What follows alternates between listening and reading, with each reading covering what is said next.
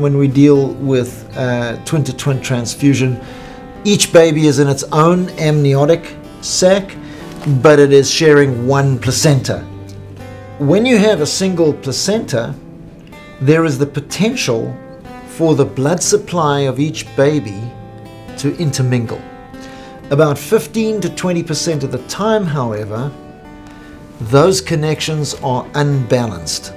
We can compare the placenta to a pie, where one baby gets probably 2/3 of the pie and the other baby gets 1/3 of the pie, and a smaller piece of placenta.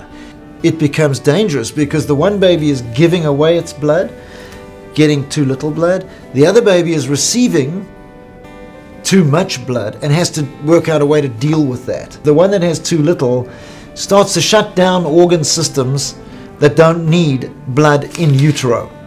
And one of the first ones is the kidneys. Because there is less and less blood going into the kidneys, the baby is peeing less, and eventually there is not going to be any fluid around the smaller baby. So you have one baby with no fluid around it and the other baby with too much fluid around it. And there are a number of problems with that. One, for the uterus, it gets too big. When a uterus gets too big, it starts to contract. The other problem is that the baby, usually who's got too much fluid, goes into heart failure. So this is a very, very dangerous situation, twin-twin transfusion syndrome. If there's one placenta, that mother needs to be scanned by somebody who is familiar with twins and the management of twins from 16 weeks gestation every 2 weeks throughout that pregnancy, and sometimes every week. You don't know when you see the patient for the first time how long they've been in whatever stage, which is why when we start suspecting this, we'll do ultrasounds, twice a week to get some gauge on how rapidly is this progressing. In twin-to-twin transfusion syndrome, there are different stages.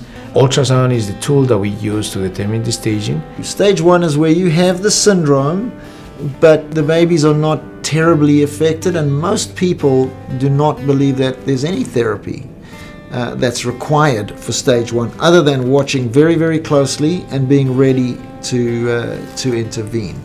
But once you get to stage 3, we know that amnioreduction does not cure the disease. It doesn't take care of the cardiac abnormality in the baby, and you really have to do something more definitive. So once you get to stage 3 and stage 4, we're going to need to do laser therapy.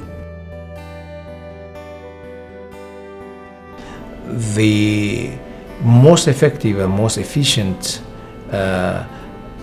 intervention is the use of a laser technology to try to obliterate the common roots, the common vessels in the placenta.